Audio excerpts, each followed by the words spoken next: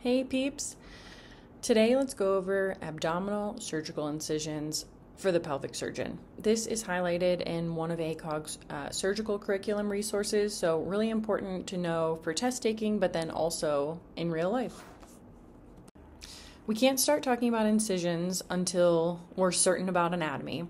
The anterior abdominal wall anatomy is extremely important for safe entry into the abdomen, and there are two muscle groups, I'd say. The flat muscles, which are your internal oblique, external oblique, and then your transverse abdominis. And then you have muscle groups that run vertically, which are the pyramidalis here, and then also your rectus abdominis. And then other landmarks here, you have your linea alba, and then also of note, the arcuate line. So I have a different presentation on the arcuate line. We'll just go over it briefly here.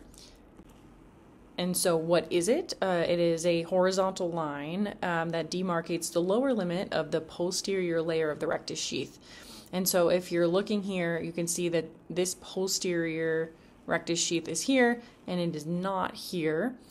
Superior to the arcuate line, the internal oblique aponeurosis splits anterior and posterior to the rectus abdominis. So that's in this picture up here. And then inferior, the internal oblique and the transverse abdominis aponeuroses merge, and they pass anterior to the rectus muscle.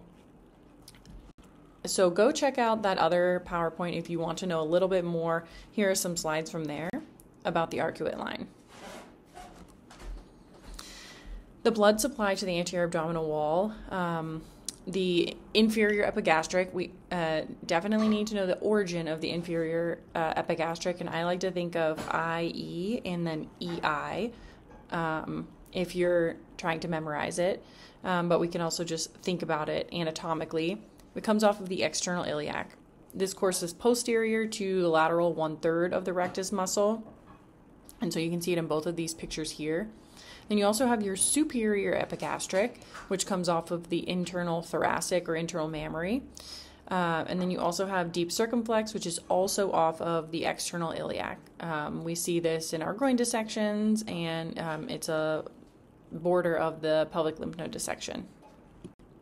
So I really like this picture here because it shows a nice view of the superior and inferior epigastrics here, and then also the intercostal and subcostal arteries, which supply the lateral abdominal wall.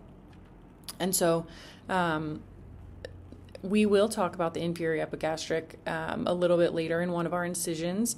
Really important to know the blood supply and where these are located. And then similarly, we're looking at the innervation of the anterior abdominal wall. A lot of intercostal nerves here. Some of the nerves that we want to pay a lot of attention to are the ilioinguinal and the iliohypogastric nerves that run on the surface of the anterior abdominal wall and can be injured by our incisions. They don't necessarily supply the anterior abdominal wall, but the lower pelvic region, the mons, and then the thigh. So being aware of the anatomy and knowing where these are is extremely important. Okay, so let's get into our abdominal incisions that we're going over today. We'll go over a vertical incision, a pfannenstiel, a maylard, a churney, and a kustner incision. And so you may be asking yourself, well, why does this matter? Why does it matter if I just do a pfannenstiel for every single case? Why do I need to know these other types of incisions? I'm never going to use them. And we'll go over this paper later, but I found there was this quote from a paper that we'll talk about when we talk about the kustner. And it says basically the choice of an abdominal incision isn't founded in science, and instead it's primarily chosen by familiarity. And I do agree with that. And I do think surgeons should be mostly doing the incisions that they are most comfortable with. However, if you're called into a surgery as a consulting surgeon and you need more exposure, you need to know how to get there. And when you're planning these cases, if someone has abnormal anatomy or the case calls for, I'm not sure, but you need to know your options and you need to pick what the best incision type for the patient and the surgery is. So it definitely matters. So we'll start with the vertical midline. I think that most of you all are familiar with this and have seen this before. It's very easy, very versatile, easily extended for more exposure. It's quick, little blood loss because you're going through the linea alba of the rectus. Of note here, we see that this incision goes around the umbilicus. Some people will go right through it. I personally will go on the right of the umbi, and that is just in case the patient needs an ostomy. It typically will go on the left side. And so this is one abdominal incision. Pfannenstiel, I know everyone has done a pfannenstiel here. The incision is, as you know, usually made 2 finger breadths above the pubic bone. I actually really love this picture because it shows the iliohypogastric nerve, which we talked about before. You can accidentally get that with your incision, typically about 10 centimeters in length.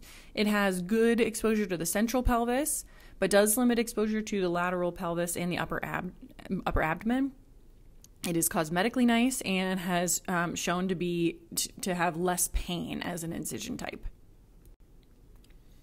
Okay, getting into some of the less familiar incisions, the maylard incision is a transverse incision through all the layers of the abdominal wall. It usually is at the level of the anterior iliac spine. It has great exposure to the pelvic sidewalls because you're going through the muscle. One really important question here is what are the contraindications to doing a maylard incision? And if someone has peripheral artery disease, you should not use this because when you're going through here, what you run into is the inferior epigastric vessels. And so these need to be ligated. And because you're going through these, the risks here are bleeding and possible hematoma formation. You're going through the rectus muscle, you're ligating the inferior epigastric vessels, and so there is some risk. And here's just another picture here of going through the rectus with, they're using a bovie or a knife. And so this is one way, and I've also seen people call it a modified maylard if you're just going through some of the muscle in your surgery. Okay, and so we're getting less familiar as we go along, but this is a churney incision. It's a transverse incision. Skin and fascia similar to a maylard, and then the rectus muscles are separated from the pubic symphysis and the pyramidalis muscle. And then a plane is developed between the tendons and the rectus and the underlying fascia. Typically, this is cut with electrocautery from the pubic bone, and they're retracted upwards. This gives you exposure to the space of Retzius and then also the pelvic sidewall, if you can imagine the rectus muscles being reflected upward. And here are just the steps here, and another picture here of how you would make the churney incision. And so you can look through those steps. But I like this picture, I think, the most, probably because there's color on it, but I think it demonstrates the best on how the tendon is cut from the pubic bone. You do want to leave some tendon there because you need to reattach it at the end. And so then this portion is being shown horizontal mattress stitches to incorporate that lower rectus sheath fascia as well. And then the kustner incision is, I would say, the least common. In the literature, it is noted that it has limited utility. And there are actually some conflicting views on this incision type. I've never seen it done in person, but it's a transverse skin incision. It's about 5 centimeters above the symphysis. It's below the ASIS. And then you do a vertical incision on the linea alba. Some disadvantages, it really can't extend. It has been noted to be time consuming, and it increases the risk of infection. And this is why.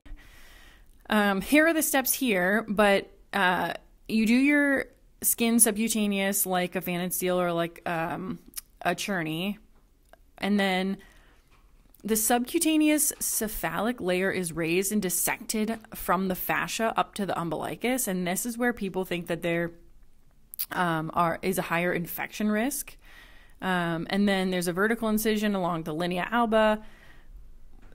The fascia is sewed closed like we do for everything else, and then the fat tissue is fixed to the fascia with the two interrupted because you took this off. And so that is where possible infection can occur. And some I put this resource in here for you to read a little bit more about the Kustner technique, because some people find that it has good surgical exposure and people have less post-op pain. So some people really like it. Read more about it if you would like to. But ACOG does mention that it is uncommon and has not a lot of utility. All right, so those are the incision types, at least for the pelvic surgeon. Like I said, ACOG does have a surgical curriculum, and this is one of the categories of it.